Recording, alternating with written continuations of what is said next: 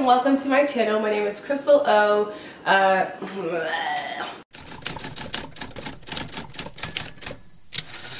Hey guys, and welcome to my channel. I am Crystal O, and today I wanted to do a quick life update with you guys. So if you clicked on this video, I'm like 85 to 95% sure that you are already a subscriber of mine. So what is up? If you are not already a subscriber of mine, what are you waiting for? Click the subscribe button. But anyways, welcome to all who so happen to stumble upon this video. I usually do upload videos quite frequently, but as of recently, a lot has been going on and I just haven't had the time. Like, I literally haven't had the time or the energy or just the creativity sometimes. So today I wanted to do a quick life update to let you guys in on a little bit of what's been going on in my life, and just so you guys can get some insight as well. I feel like there's no need to keep you guys in the dark when what I'm going through could be really beneficial for you, or could really be beneficial for me just talking about it and just being able to share with others. So I'm gonna go ahead and start this video. I have missed you guys so much. I have missed making videos. I have missed engaging with you guys. I have missed just the community, the social network, interweb community. I've missed it so much. But anyways, I'll just go ahead and start this video. So where have I freaking been? I haven't posted on Instagram in like a month and some days. I have just been MIA, but I have been on my Insta story pretty much like every day or every other day. So I typically post on Insta story. So if you aren't following me on Instagram, go follow me on Instagram to keep up with what I'm doing on a day-to-day basis. But as for actually posting, I don't even take pictures like that anymore, guys, because I don't even have time to take pictures like that. But anyways, let me just get to the point for this video. Yeah, let's do that. So the first thing, of course, the obvious elephant in the room is I have been in grad school for the past year. If you've been following me, you know that I am currently getting my master's in social work, and it's kind of just been this journey of learning and growing and practicing and understanding and also applying. But I think in this second year and my last year of the program, I'm currently in the hardest semester of the whole 2 years of the program. So it's really taken a toll on my ability to make videos, the time I can spend making videos, the time I can use to edit making videos, and that's been really hard on me because I love creating videos for y'all. I love creating content. I love taking pictures, and it's been hard because I'm just like, man, like, I feel like my creativity is being wasted, or I just feel like, you know, I don't have this outlet anymore to push my creativity out through, or just to share, or just be a voice, or just to be able to encourage, or I don't know. I just love social media. I love the media, period. So and I love creating content. So I think that's a huge part of when it comes to taking so much time off from doing that. Grad school has been great. Like I said, I will be wrapping up my whole master's program come May 2019. Boop, boop. So your girl is about to be out of here and just ready to take on the world, and I don't know, bigger and better things are yet to come. Secondly on my list with an update would be my marriage. Of course, that's coming up as well. Yeah, wedding, marriage, wedding. My wedding is coming up in November, so it's coming up really, really quickly.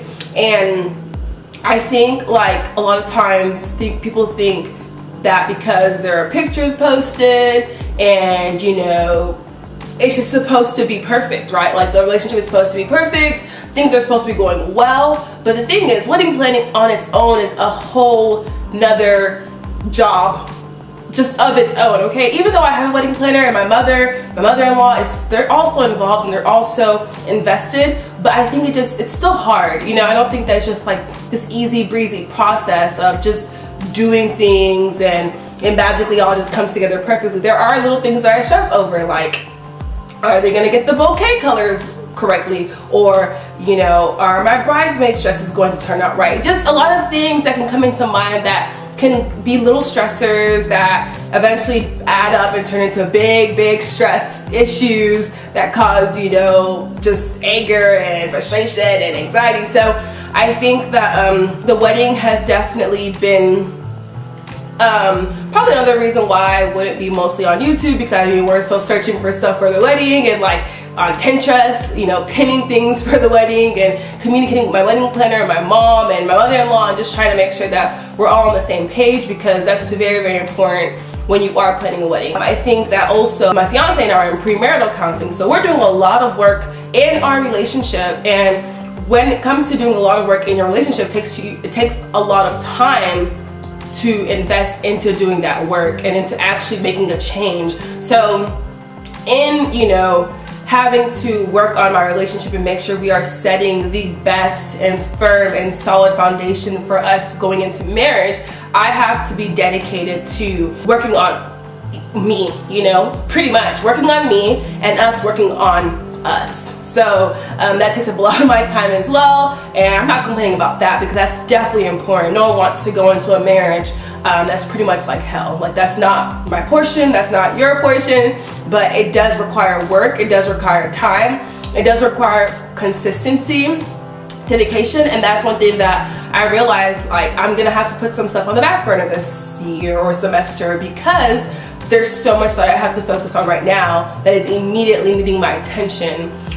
So that's pretty much been kind of how wedding and getting married has kind of delayed my putting out videos, and has kind of feeded into that. But just a life update there would just be like, man, like, we are almost at the final stretch.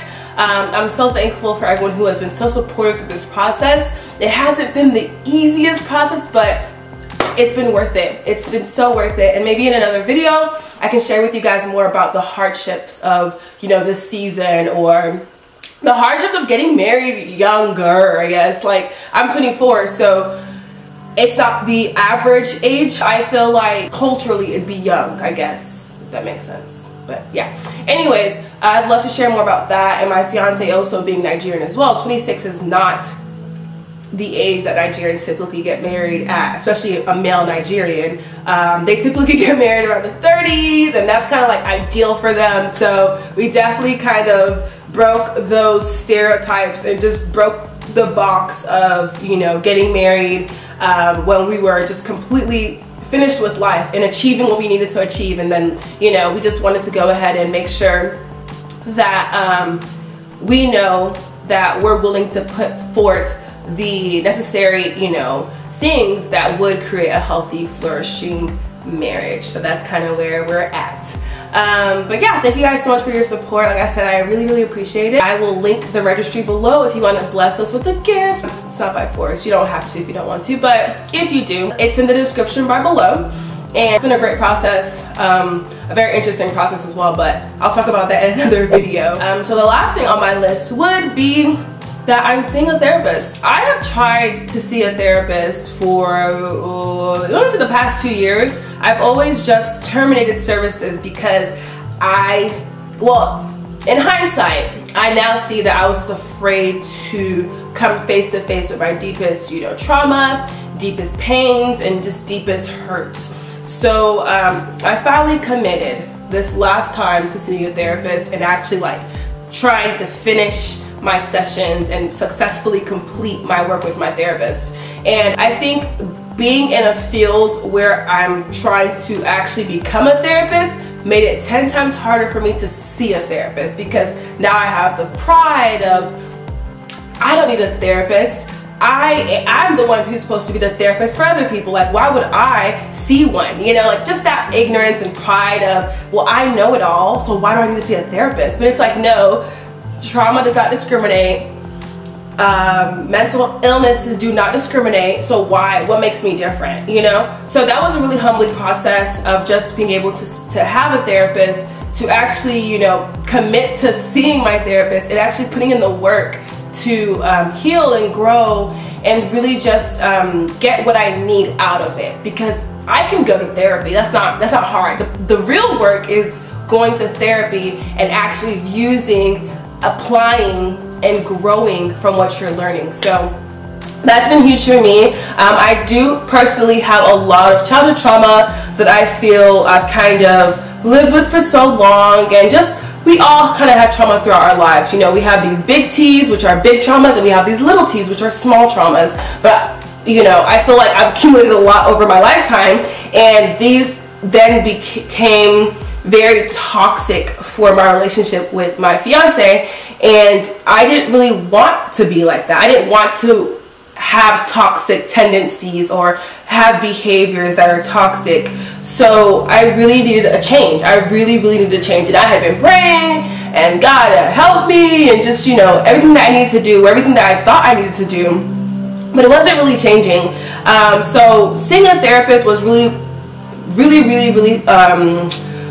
impactful for me. It really changed the game, really, because I think therapy helps because it really involves a lot of you, and it involves a lot of another person helping you understand and make sense of what's going on in your head and your behaviors and the patterns that you kind of do on a daily that are maybe toxic or unhealthy. So I always tell people, like, you know, I don't doubt that God can't cure any mental illness. I don't doubt that God is not mighty enough to change someone's life or to heal someone of a sickness. But I also do believe that God puts people like therapists, doctors, and so other else people in your life to help you maneuver through the hardships of life. So I'm not a, oh, you know, you have anxiety, go pray it out. Like, no, like if you have anxiety, pray and see a therapist. If you have depression, pray and see a therapist.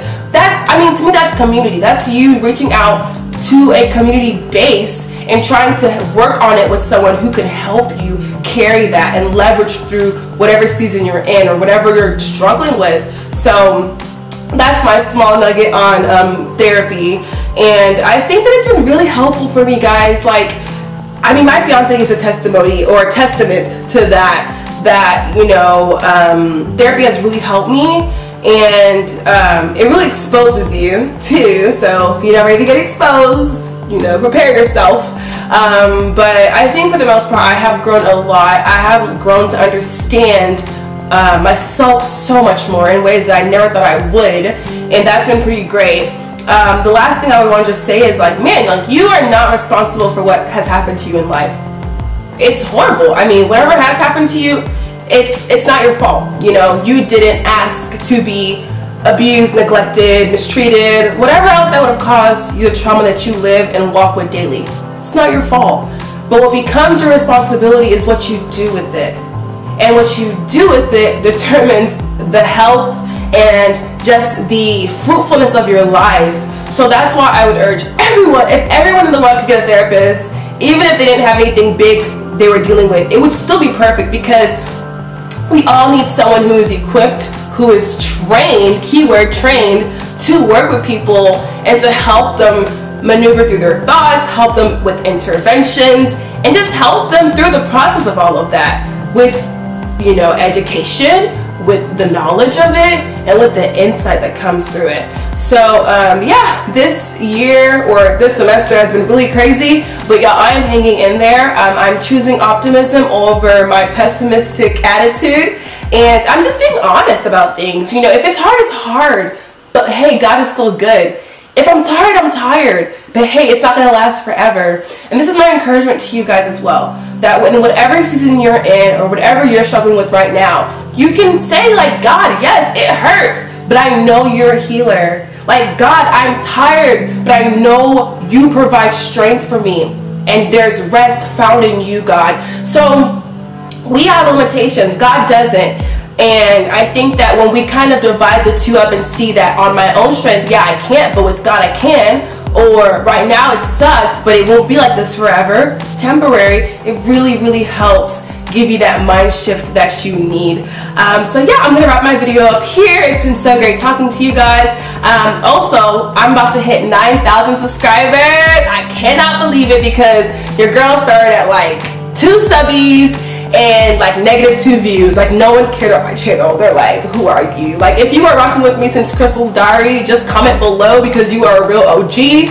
Seriously, you really are. But I need to find a name for you guys. Is it gonna be C Squad?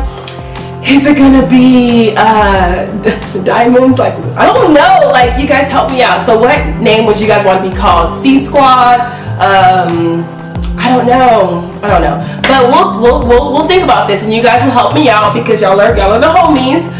So I'd love to hear back from you. Like I said before, if you haven't already subscribed, make sure you subscribed and like this video. I hope to talk to you guys next time, sometime soon, hopefully. Well, if not, you know the reasons why now, because you have gotten this life update. But I will talk to you guys soon, okay? Okay, if not, catch me on Insta stories. Bye, y'all.